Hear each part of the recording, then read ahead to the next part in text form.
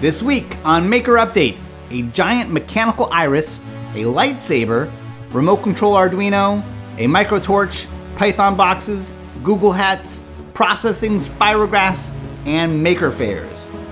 It's Wednesday, May 10th. I'm Donald Bell and welcome to another Maker Update. I hope you guys are having a great week. I'm excited because Maker Faire is just a week and a half away and I've got the kitty car finished, ready to go, ready to race. Hopefully I don't lose, hopefully I don't hurt myself, and I hope I don't do both at the same time. But I've got a great show for you lined up this week, so let's get on with it, starting with the advanced project of the week.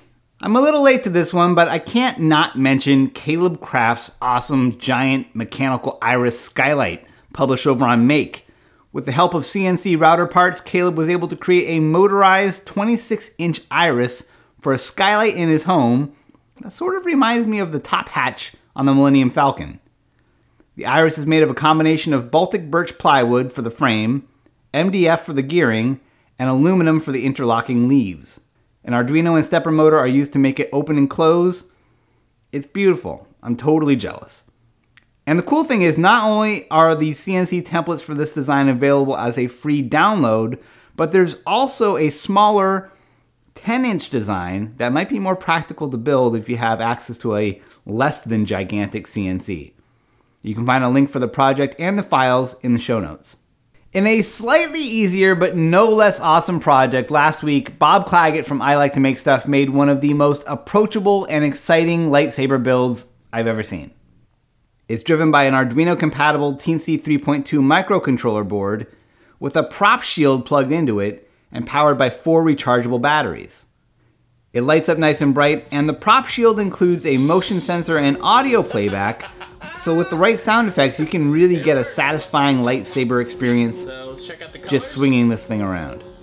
One more project I want to highlight this week is this remote effects trigger by John Park on Adafruit.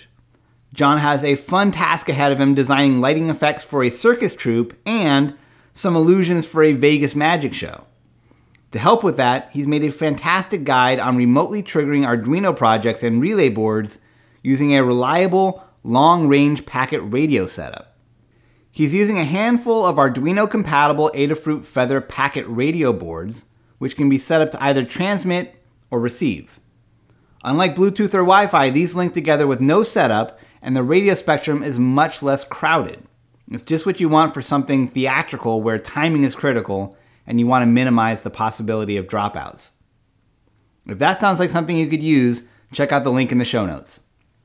Time once again for a 1-minute review of an uncommon and useful tool from my friends at Cool Tools. This week I'm going to show you guys the Bernz-O-Matic Micro Flame Butane Torch Kit. It's a $34 kit. $34 isn't cheap, but I'm going to show you why this one is special. This torch comes with a nice textured grip, a safety switch, a latch to keep it lit continuously, and a flame adjustment on the side. You also get an adjustment up top that adjusts the air mixture for a less forceful flame. But what really comes in handy is the attachment that's included. By attaching this to the tip, you can turn it into a heat gun, which is useful for heat shrink, which is mostly what I use this torch for. There's also a soldering tip that screws in and lets you use this as a cordless soldering iron. It's a neat option for any outdoor or off-the-grid soldering. Also, a lot of people use this for jewelry work. And the butane refills are cheap and easy to get at any hardware store. This doesn't come pre-filled though, so you will need to grab some butane and fill it up in order to use it. An Amazon link to buy this exact torch is included in the show notes, and by using that link, you help to support this show and the Cool Tools blog and podcast. The latest podcast has an interview with Ari Gentry, founding president of the BioCurious Hackerspace for Biology. It's great, and you can find everything at cool-tools.org. All right, let's talk about a few other tips I found this week. First off, Becky Stern wrote me about last week's show where I mentioned that Pulse Arduino sensor and was confused over the $25 version and the $3 counterfeits I was seeing on eBay. It turns out that the pricier version, the Pulse Amped, is dramatically faster and more reliable than the original, which is probably what the knockoffs are based on. Beyond that, it's just important for us to support each other, the products and the companies like World Famous that are part of the maker community. And eBay is a fine place to get all kinds of good cheap stuff. I rely on it often, but we should make a point to support each other and not sell each other out to the counterfeits, you know? So thank you, Becky, for the clarification on the sensor and for the helpful reminder.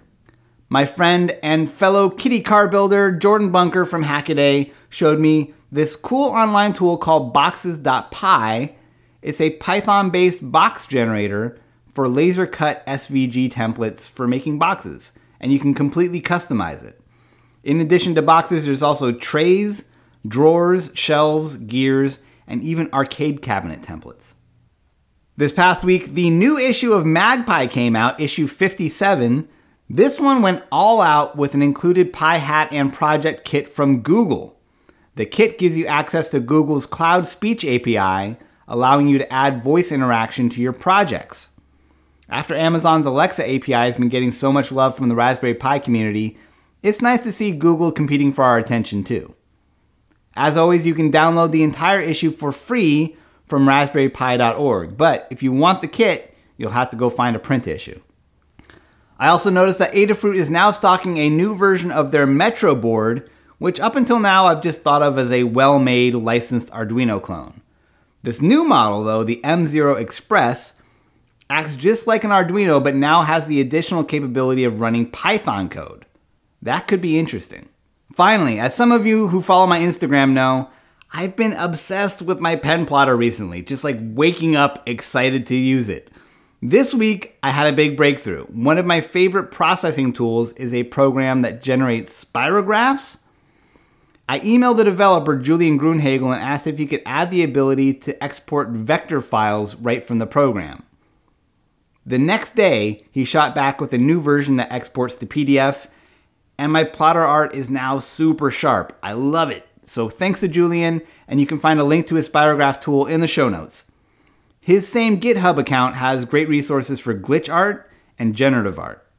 I wanted to take a minute to make a few quick plugs here. One is to let you know that not only will I be at Maker Faire Bay Area on the 20th and 21st racing the Kitty Grabs back, but I'll also be on a panel that Saturday at 4:30 hosted by Gareth Branwin from Make and with Mark Frauenfelder from Cool Tools, John Park from Adafruit, and YouTube DIY star April Wilkerson. If you're at the fair, make a point to check it out. Also, last week was the end of fundraising for the kitty, and I received one last donation from my friend Brian Bennett. So thank you, Brian, and thanks again to everyone who helped support my project. I'd like to do more ambitious and expensive projects in the future without having to turn to a corporate sponsor, so let me know what I could do differently next time to motivate you to chip in. You know, this is my first time doing it, and a lot of you guys have experience with this. Let me know what other crowdfunded things have done that have gotten you excited, okay? Leave me some constructive feedback in the comments here, or you can email me directly. I'm donald@makerprojectlab.com. I'd appreciate it. Maker Fairs. There are a bunch of Maker Fairs this weekend, including North Little Rock, Slovenia, Madison, Wisconsin, West Tisbury, Massachusetts, Austin, Texas, West Palm Beach, Florida, and Barre, Vermont. If any of those are near you, go check it out and recharge your inspiration. And that's it for this week's show. Be sure to check out that butane torch if that's something that interests you. If you end up buying it with the Amazon link here, I get a few bucks kicked back my way. It's win-win, all right? And be sure to subscribe to this channel if you haven't already. Give me a like or a comment, or you can give me a thumbs up on the Maker Project Lab Facebook page. I've never actually promoted the Maker Project Lab Facebook page. It exists. Go like it. And that's it. All right, thanks for watching, and I'll see you next week.